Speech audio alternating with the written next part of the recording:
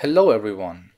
This is the second Cinderella Live build I'm showing. It complements the first one where I showed you the geometry tools of the program. Today we want to do today we want to do more with the coding of Cinderella. You can watch both of them independently, but I encourage you to watch both of them. And if you like these kind of videos, please let me know and I will do more of these Cinderella Live builds in the future. And yeah, well, what I want to do today is something I have never done in Cinderella, and it's a shame because it somehow feels like mandatory for someone who does math visualizations, namely a visualization for integrals, how they work. And yeah, let's see how that goes. First of all, let's add some x's because we want to plot something, and then we can get right into the scripting. So we can open the script editor here with Control 9 or this menu option, and then you will see this window here, and let's put them side by side. Then I think that's good enough to see everything. And first of all, I want to explain to you what you can see here in this left column.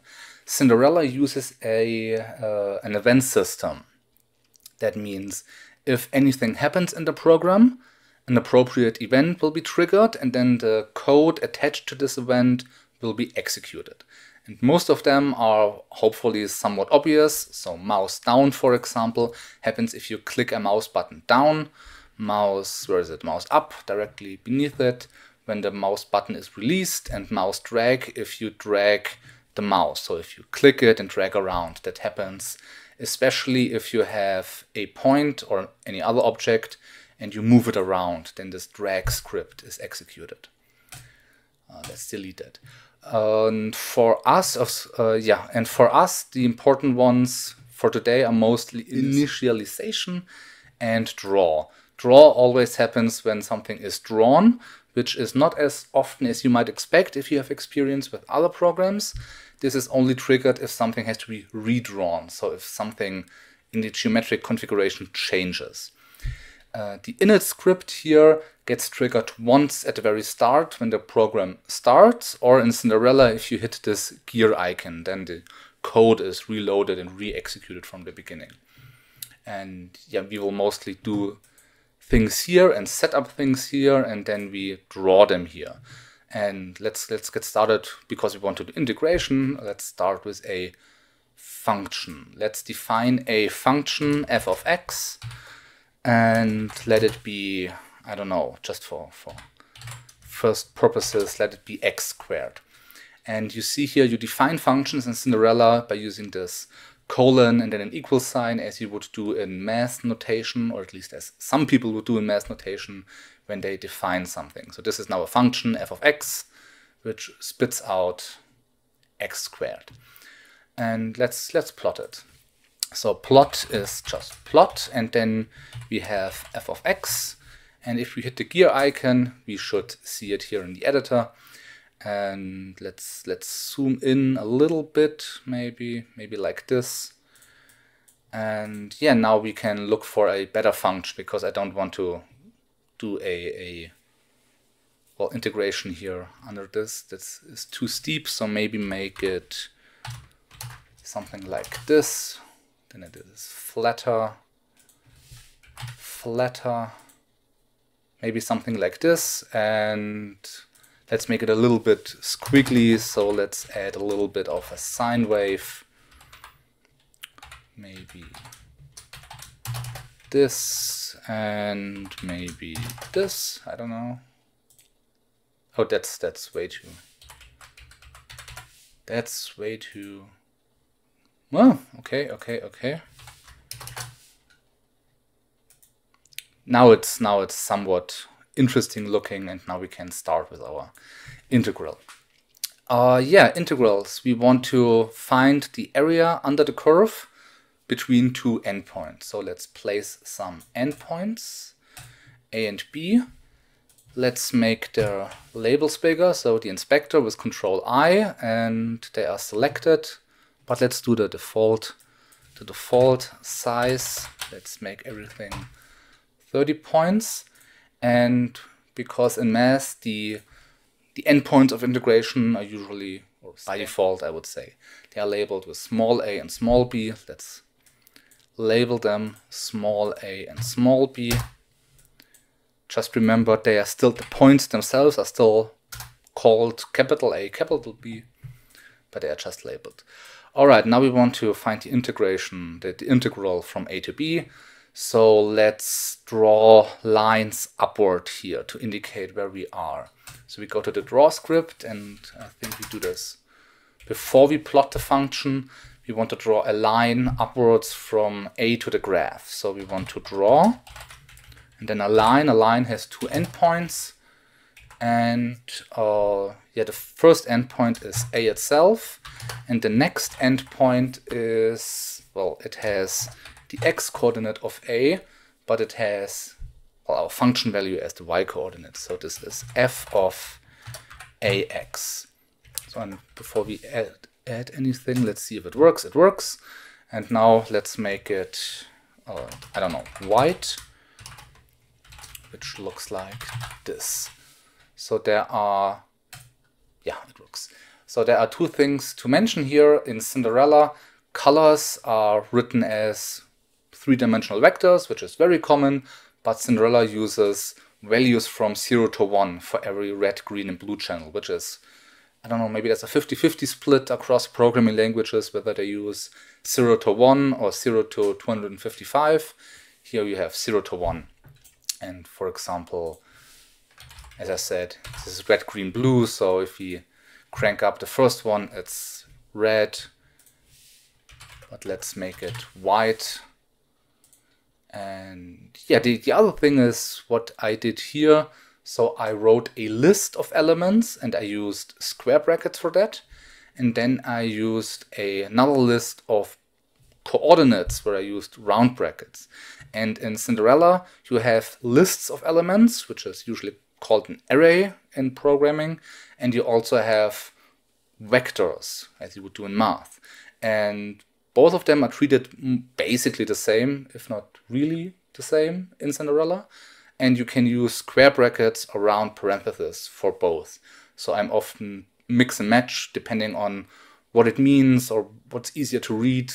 So in this case, I prefer to have the square brackets for these line segments that you're drawing because it's like a list, but I'm often using round parentheses for points because it's points and I'm used that from school. But as I said, you could use square brackets here too. But if you nest a lot of square brackets, it somehow gets harder to read. In any way, let's do the same for the point B. And then we should have our integration endpoints. So, oh yeah, what I'm seeing here right now is I want to fix the height of our points. So let's do that also in the draw script. Why not? So let's fix the height to, what is it, -1 maybe? And by to -1. And now the height of these points stays fixed. You could do that in the editor, right? You could do, let's say, activate the grid and activate the snap to the grid, and then we could have a line here, and then you could snap the points to the line directly. But maybe we want to do something completely else with the points, so I'm doing it in code. All right, and now movement. We want to have movement. All right, now we want to have rectangles here in between, which approximate our integral. And let's start with some number. So let's go back to the initialization where we set everything up. So let's start with n equal, I don't know, 8 rectangles maybe. That should be a nice first test run. And then we want to draw rectangles. So we want to get the rectangles, I guess. So we write a function. Let's call it calculate rect. And then we do a little bit more. Now we have a more complicated function, and in Cinderella, it's a functional programming language, and in particular, everything is a function, more or less. And the return value of a function is always the last thing you compute. So if you say, if you make this one and let's make 2 calculations, something like this, and then we can give the result back to the console here at the very bottom. What did we call it? Calculate rect. And now you see we get the result of the last calculation we did inside of the function definition as the actual result of the function. So what we want to do is to get those rectangles, we want to have a list, or I want to have a list of points. So every rectangle is a list of its 4 corners, and of those lists of 4 corners I want to have, well, all of them, in this case 8 at the beginning. So let's start by calculating the, I don't know, bottom left corners first. Yeah, so let's calculate the bottom left corner. So we want to subdivide this bit here between the x-coordinate of A and the x-coordinate of B into 8 segments. And at the end we want to have 9 points here, right? Because we start with the bottom left corner of the first rectangle, and then somewhere here will be the bottom left corner of the last rectangle, and then we have the bottom right corner of the last rectangle. So in total we will see 9 points, or n+1 points in total, and we have to remember that. So what we want to do is we want to interpolate. Yeah, okay, so let's do that. Let's do that beforehand. I should have done it beforehand. It's always good to define lerp. Lerp is the most important function in all of graphics programming. Let me do it correctly for a moment.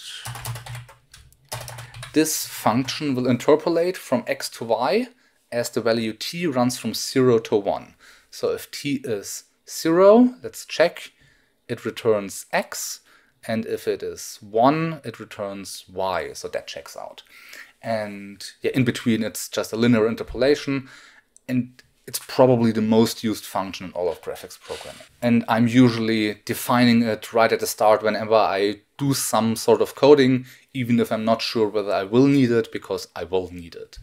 And we want to do exactly that, right? We want to interpolate from here to here in somewhat regular intervals. Right, so let's define the bottom left corner of our rectangles. We want to interpolate, as I just said, from we want to interpolate mostly the x-coordinate. So let's plug that into a vector, into a list, and it sits at height 0.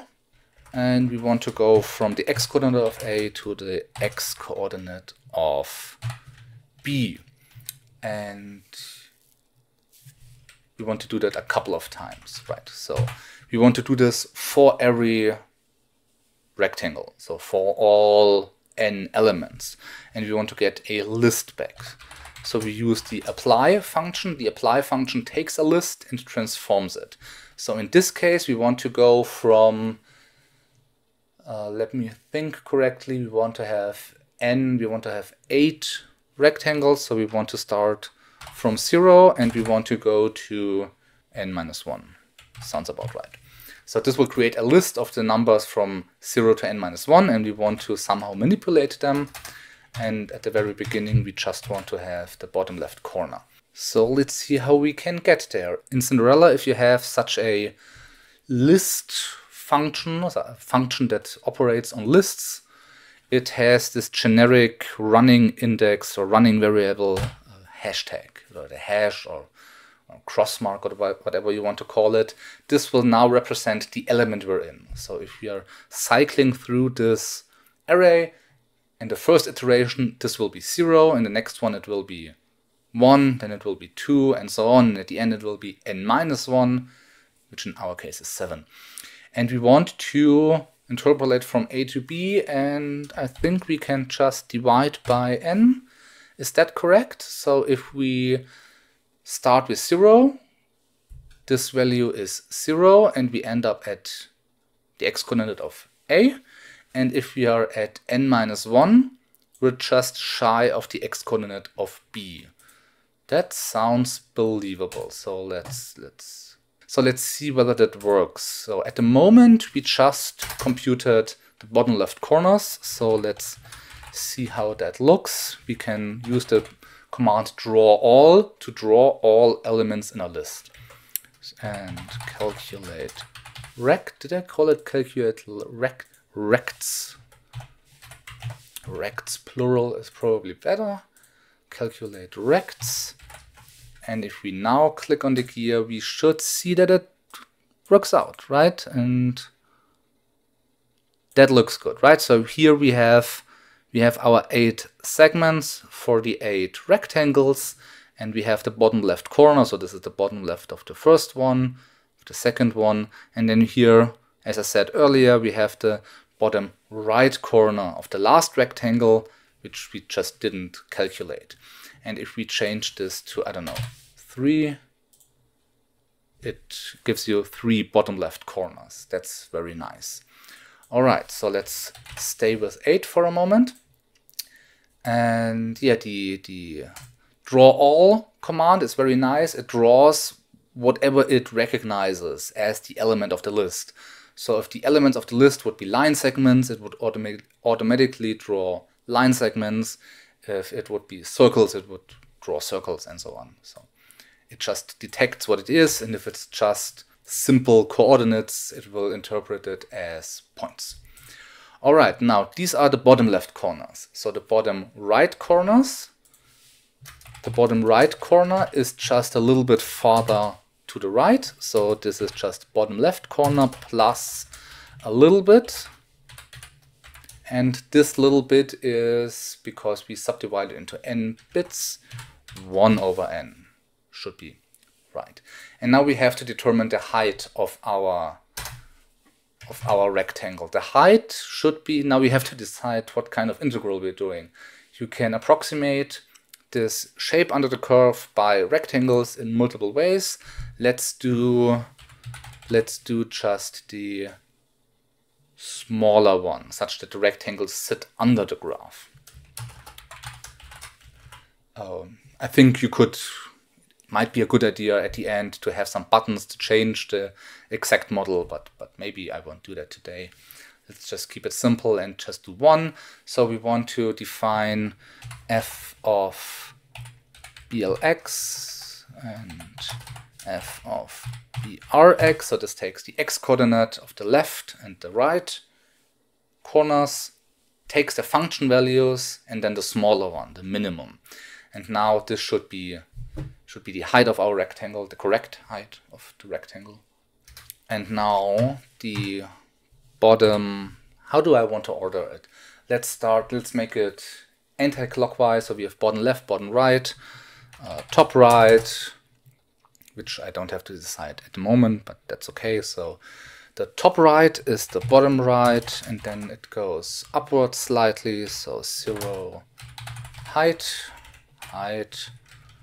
and then the top left is the bottom left plus this upwards vector. And now we have to decide. As I said earlier, we get the result of our calculations as the final thing we put in. So let's say bottom left, bottom right, top left. And now this is the final result. This is the result that gets sent to the apply function.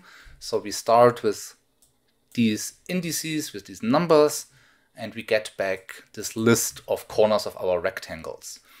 And let's draw them. Let's draw them behind those selector lines, I guess. So we first calculate them. So rects is calculate rects, and then let's, I don't know, fill them in. So all of them are polygons, so we use fill poly. There is a typo. That looks right.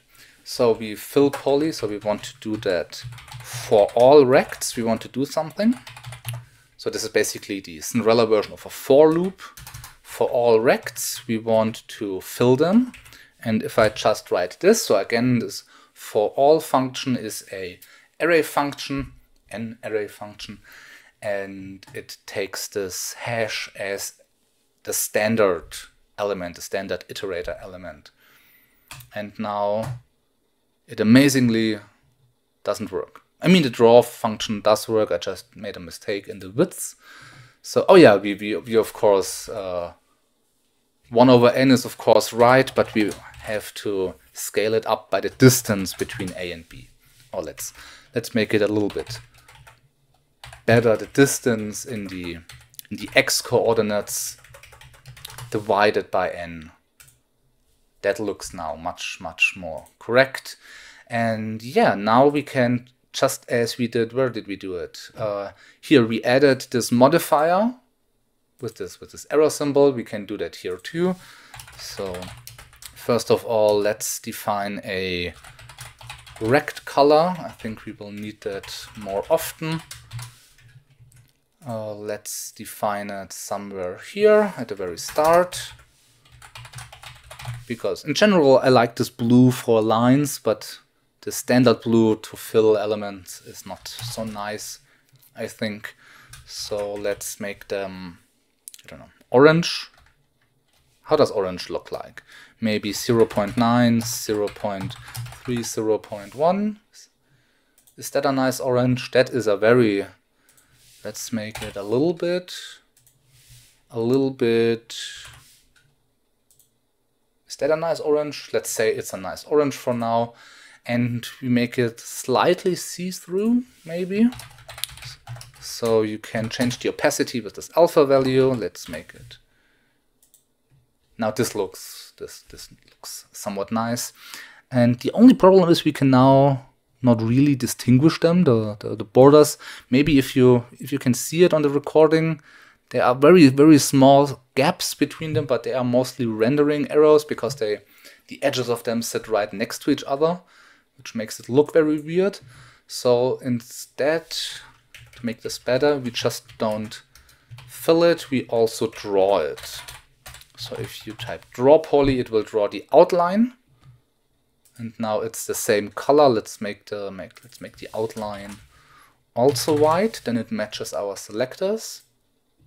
And now that looks nice. Let's make them more translucent, more even. And yeah, maybe this looks nice now. Now we can see the rectangles quite well. And let's see what happens in the negative part. So let's make this a cube. Then we can get negative and make it flatter again. Flatter.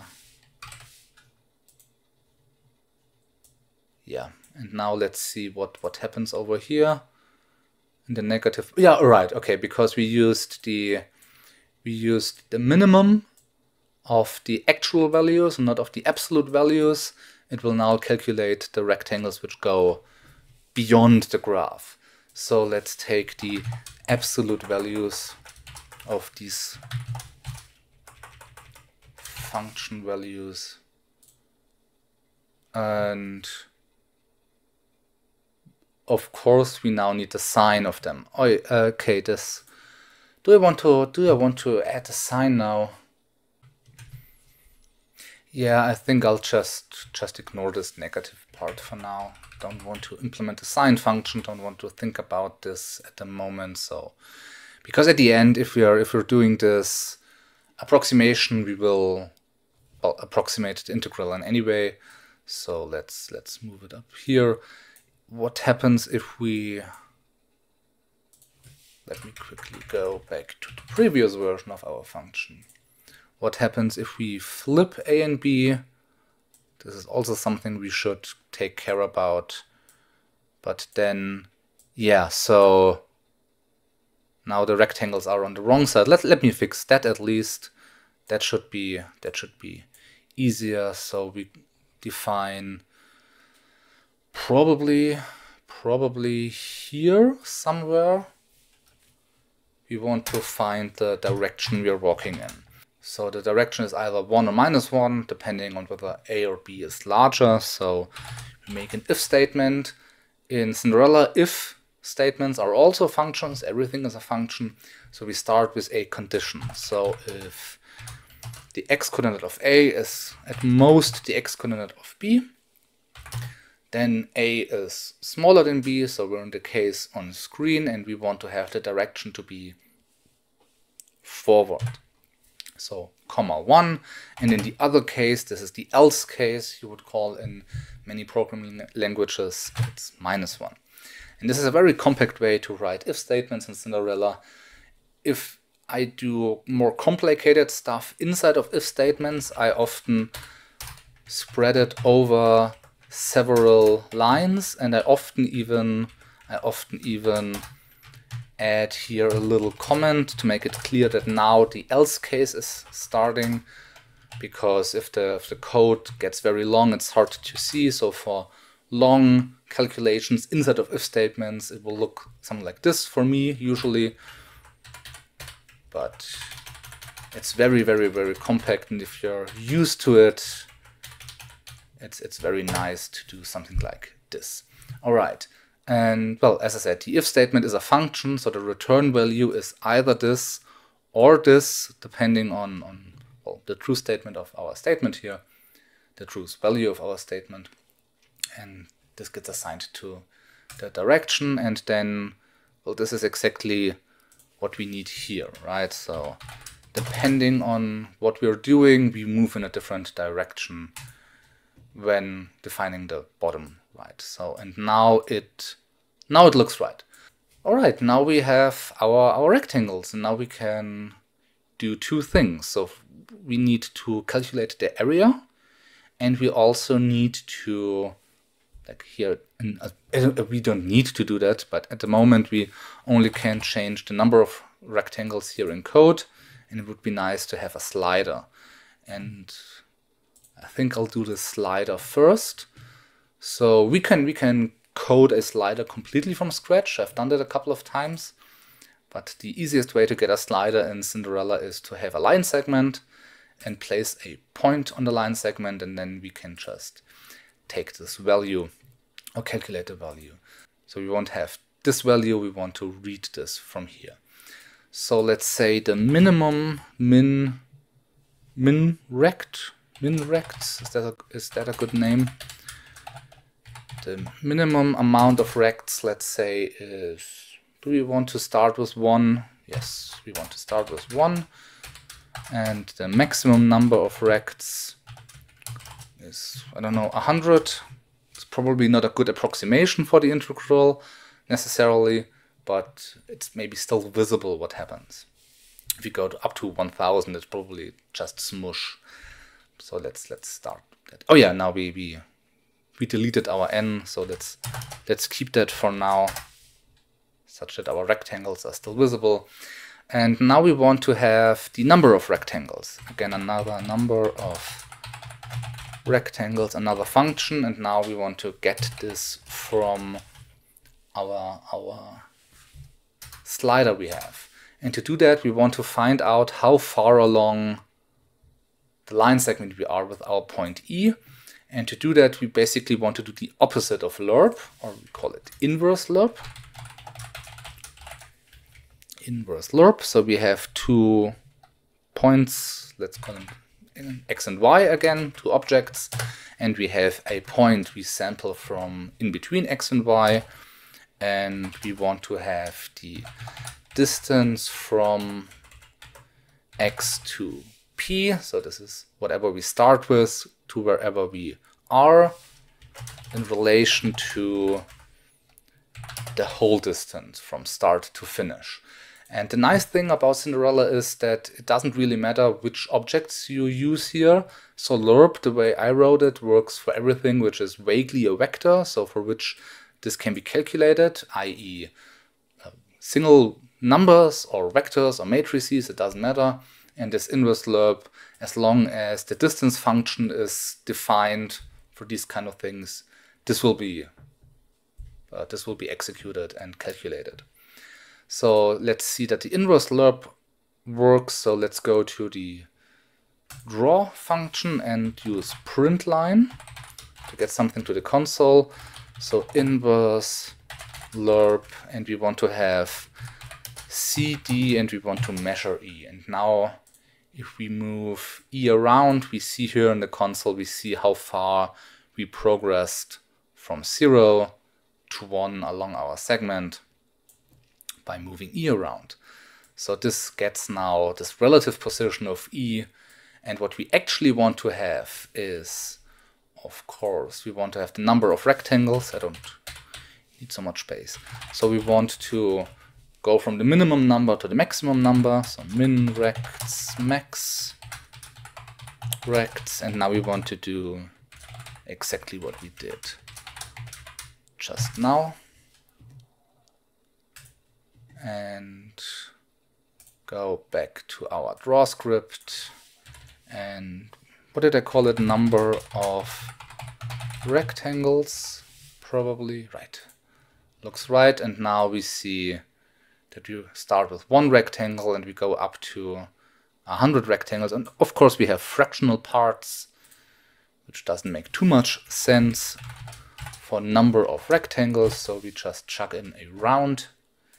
And now we should have a nice clean integer value. And now if we, oh no. And now if we use that value instead of this n, where did we define it? So let's define n locally as number of rectangles, and we don't have to change the rest here. And now it already looks like a nice little integral visualization. Perfect. So let's get rid of that. We don't need that anymore. And yeah, well, I guess we're almost finished. We just now have to calculate the integral, and then or the area of the rectangles, and then we can make everything a little bit prettier, and then we're done. Well, before we start, I think it would be nice to have the number of rectangles like visible in the actual application, not just in code, or not just hidden in code. So let's add a function label. So with this tool here, you can define functions inside of the editor, and you can get their result back. So what we want to have is a string which tells us how many rectangles we have. So rectangles, and the number of rectangles is the number of rectangles. These function labels, they can reference things we defined in code. And if I write that, it looks almost right. We want to have a space here, of course. And now we have the number of rectangles actually in our application. I think that makes sense. A small problem, of course, is that at the very beginning it says 1 rectangles. So we could change that with an if statement, but I'll just ignore that for now. And well, now we can talk about the actual area of our rectangles. Okay, now I have to think about what's the easiest way to calculate it. We already have the rectangles. So do I want to get the information? Because the rectangles, of course, the area of the rectangle is just the width times the height. So what we can do is just take the result here and recalculate the width and the height from those values, or do we just want to do these two lines? I think that's nicer. I don't know. Is that nicer? Let's do that. So what do we want to do? Area of, do we want to have 1 rectangle first, or do we want to have all rectangles? Area of all rectangles, I guess, is, you can do that directly. So I'm not too happy with that. Do I want to do the same calculation, or do I want to take the... I think I want to take the result. I think that's better. So we want to have an input value for this function, which is some list of rectangles. And some list of rectangles, so we call it, let's make a proper list of rectangles. Better variable names.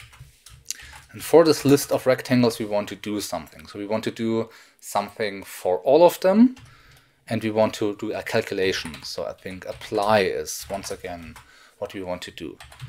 List of rectangles. With this list of rectangles, we can do a calculation. Namely, the way we ordered it is bottom left, bottom right, top left. So we can say the width is the distance between, again, this hash means the running index, the running variable of our list of operations. So this represents now one of those rectangles we plug in. So we want to have the first element. So you can access elements in an array in Cinderella with an underscore. So the first element. Yes, it is one indexed. Arrays in Cinderella are one indexed, not zero indexed. And as I said in the beginning, lists and vectors are the same. And for vectors, it makes a little bit more sense to have one indices. So we want to have the distance from the first corner to the second one. That should be the width. And the height should be the distance from the first to the last one. The last one is the top left, right here. How we defined it. So this one. And now we have, okay, we used apply for this list of rectangles. So for every rectangle, we got the width and the height.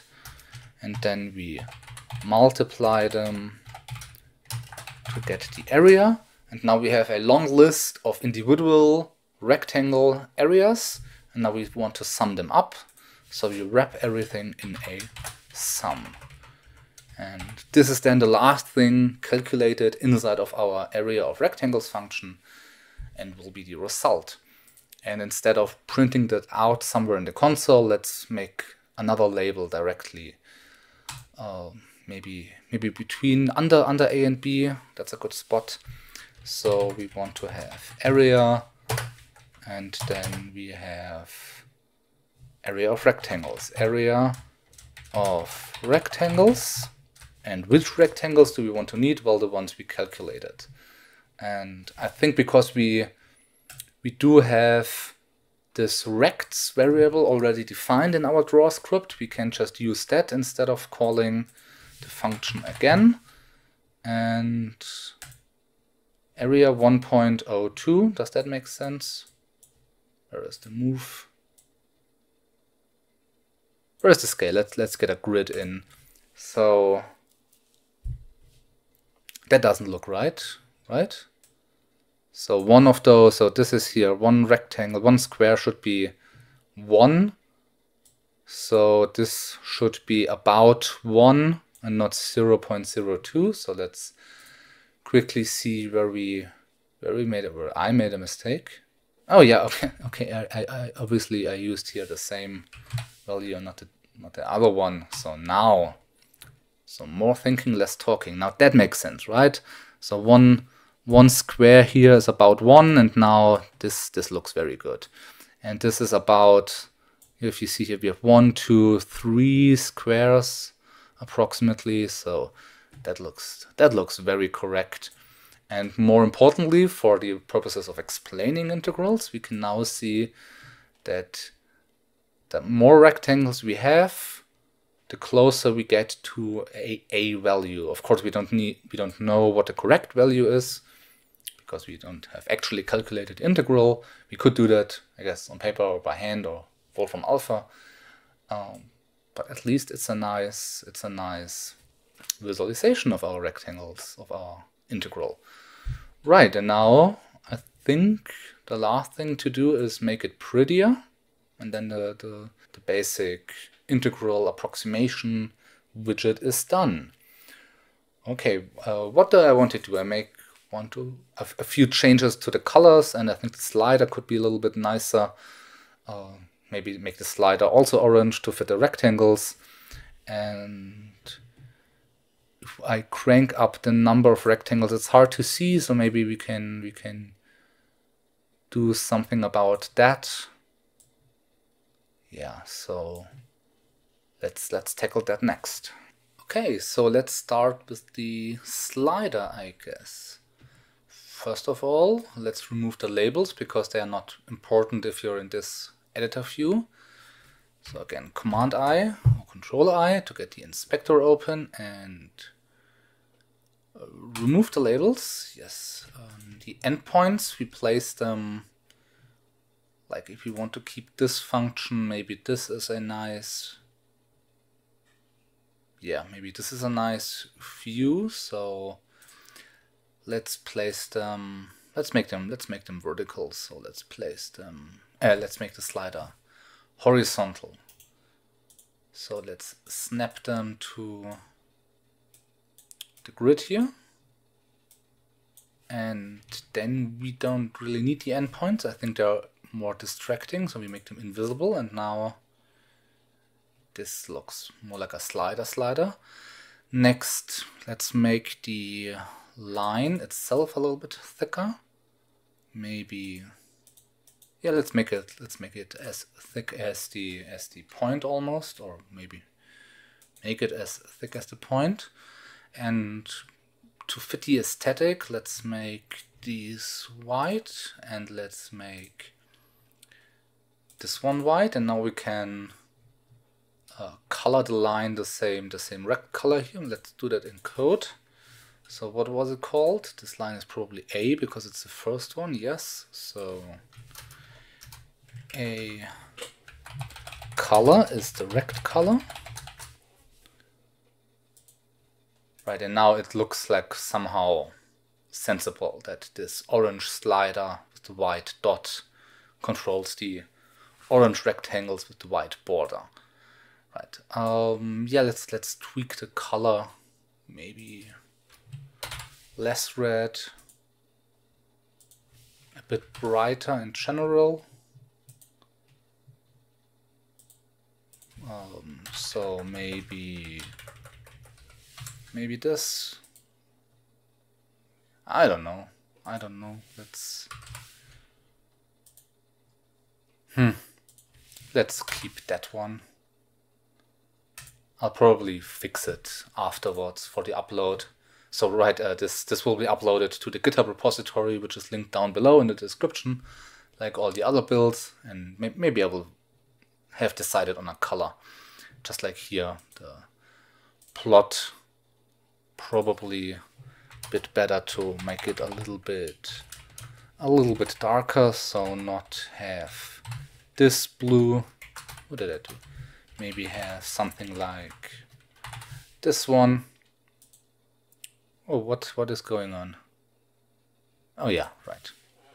Comma would be better. Something like this. And yeah, let's make the size a little bit higher. Let's make it a little bit thicker. So maybe, I don't know, what does 5 do? Maybe 3. If you're using these modifiers in Cinderella, you can always change their order however you want, by the way. And you could even, so first of all, you see, this works, and you could theoretically even write them before the actual argument of the function, right? Because they're labeled, right? So Cinderella understands this is the size modifier, so it's the size modifier. It can be whatever you want it to be. But let's do that. And yeah, maybe this looks nice and readable. And yeah, the last thing I want to do, I want to try maybe make this a little bit nicer to see if it squishes together. So first of all, get rid of the inspector here. Right, so what we could do is make those lines more translucent. The closer we are, or the more rectangles we have. I don't know, let's try the rectangle size. So again, let's let n be the number of rectangles.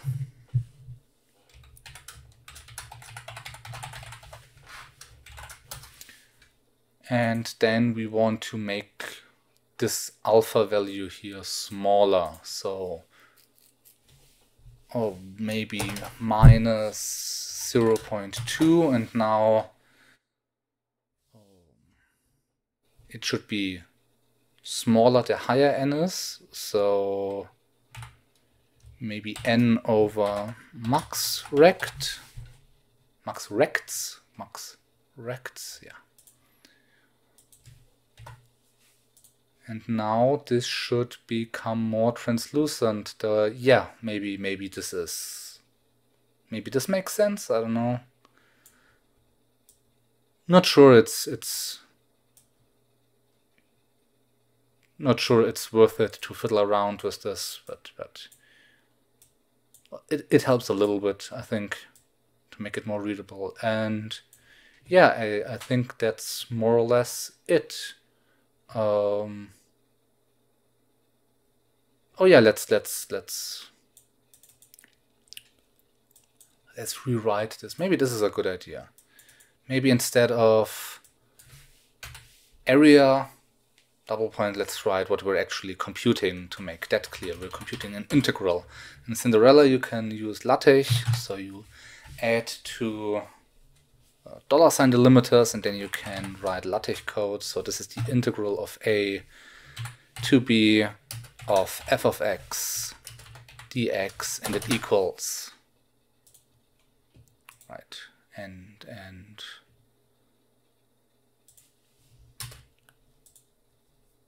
yeah, this looks more like the thing we're actually computing. And again, you might position it depending on how the graph looks. So let me see, what is a different graph? Maybe the square root of x. We're ignoring the negative part anyway, so maybe this is nice. Yeah, let's take this as our, let's make it a little bit higher, and then I'll finish it off. I think this is a nice little integral visualization, interactive in Cinderella. And of course, once you're done, you can close the script editor, and now you can use that. Oh, why is it cut off? Okay, you have to redraw it. And now you can use this as a standalone application to talk about integrals. All right, yeah, and I think that's all I wanted to do with this video. If you enjoyed it, please let me know. And as I said, I might do more of these Cinderella live builds. And if you want to talk about Cinderella and the partner project Cindy.js more a little bit, you can join the Sun and Product Discord server, link in the description. And apart from that, the next video will be a proper video, quote-unquote proper video, and probably not a Cinderella build. And yeah, with that, thank you for watching, and until next time.